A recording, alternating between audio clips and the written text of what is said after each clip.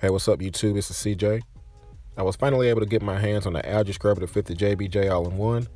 So I figured I'd give you guys a quick unboxing and installation and give you my first thoughts just in case you're interested in trying this on your own tanks. So the algae scrubber I'm going to share with you guys is made by Santa Monica Filtrations. Now me personally, I never really knew about this company until I started watching YouTube. Specifically the LA Fish guy, he would always talk about these hang-on glass or hog algae scrubbers. So I figured I would check them out. So to my surprise, they actually had some that would fit all in one aquariums, even the JBJ. So I reached out to them and said, hey, could you send me one for a review? They agreed, and here we go. Instructions are pretty straightforward. You just drop it in your aquarium. But what I do like about it is they give you all the tips and tricks and details you need as far as maintenance in your algae scrubber. What to look for, what different things you shouldn't allow, and what things you should clean off. So, it's really informative, so I really appreciate that. Now, I'm not naive to the fact that there's tons of DIY algae scrubber videos out there. It's pretty much all over YouTube, all over the forums. So if you wanted to make this yourself, you could, by all means, grab a box, grab some LEDs, throw it together. Now, for those of you who just want to skip all the trouble, spend a little money, get an algae scrubber that's already put together and ready to go, this would be a good option for you. Now, as far as first impressions to me, the airline tubing is nothing really special to talk about.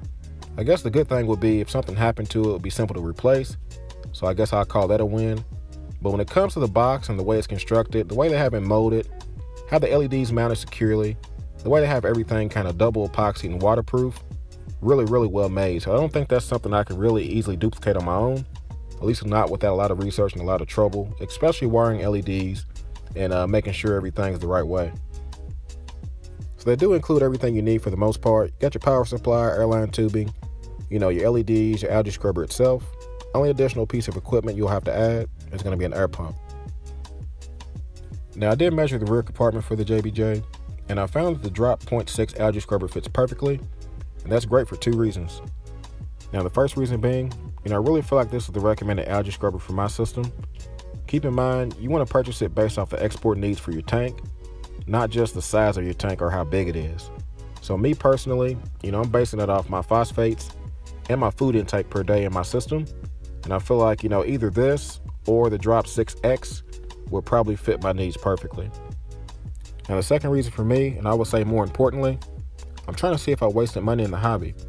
Keep in mind this algae scrubber is roughly $100. Sounds like a lot, but when I compare that to the cost of my mini reactor, which was roughly $110, and the Phosguard, polyfilter pads, all those medias that have to keep being replaced, it really adds up to be about the same.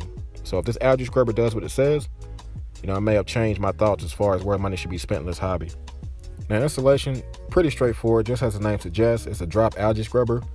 You just drop it in, wherever you want, in your main display, in your refugium. Of course, me, I like to put everything in the back where it's out of sight, and it goes right to work. Now, there is two things I want to mention to you guys. When you install this, you can't just drop it to the bottom of the tank and just roll with it. You have to leave a gap or a space to allow water to be drawn into the unit itself. And then you got to keep in mind the bubbles. They're going to escape the top, so if you're concerned with that showing in your tank, it's better to move the unit towards the top of the water just to where it breaks the surface and it stops the bubbles. So as you can tell in the back of my compartment, I did that, no bubbles, nothing going in my tank, everything's good to go. Now I also want to mention the LEDs to you guys. Of course when I seen this unit only had one, I was like, is that going to work out until I plugged it up? That damn thing is super bright. I have no doubts about that being able to grow algae. Of course time will tell, but first impressions are pretty good. Now I will mention that it is really bright and it will escape the unit itself. The holes along the bottom and top do let the light shine through, so if that's going to be an issue for you, you may want to plug it or cover it up or make some kind of modification for it. Now the only real concern I have for this is probably going to be when it comes to maintenance time. Of course just opening the unit, pulling algae out, throwing it away will be fine. But in the event I have to take it to the sink, everything has to come with me. You really can't quick disconnect any of the power or the airline tubing, so that'd be a neat feature if they can add that in any future models.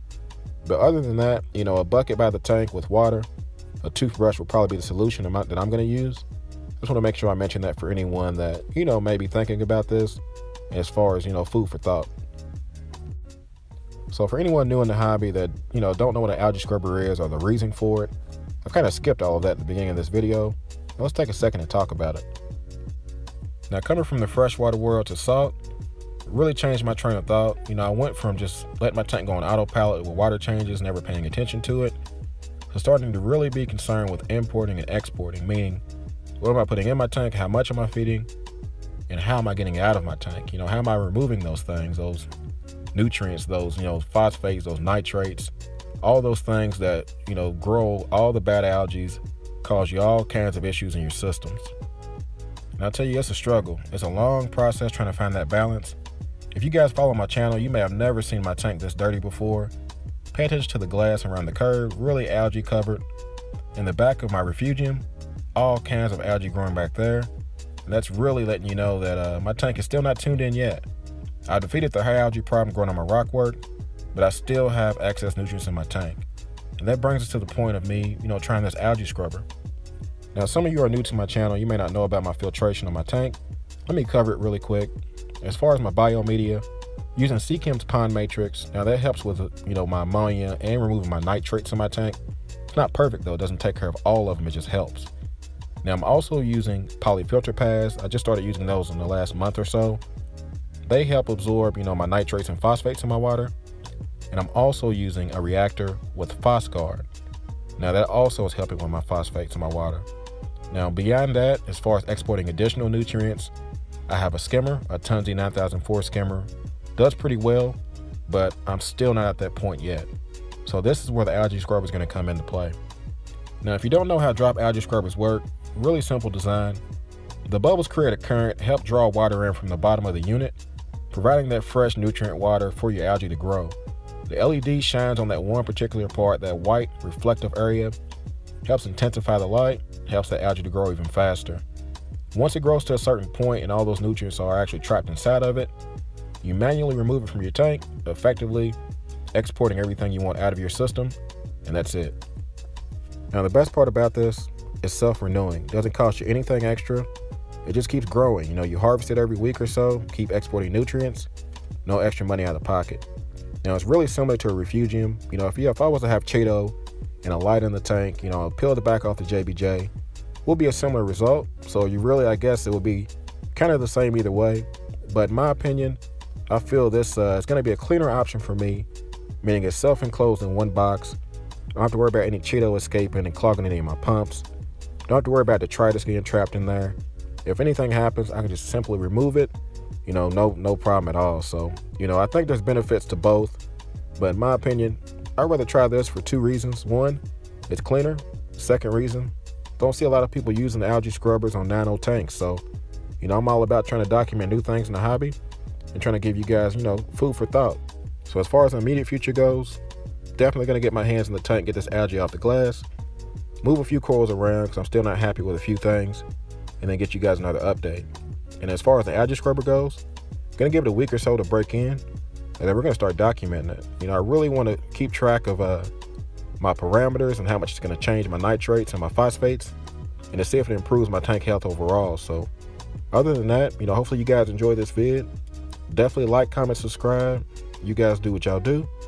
Y'all be easy.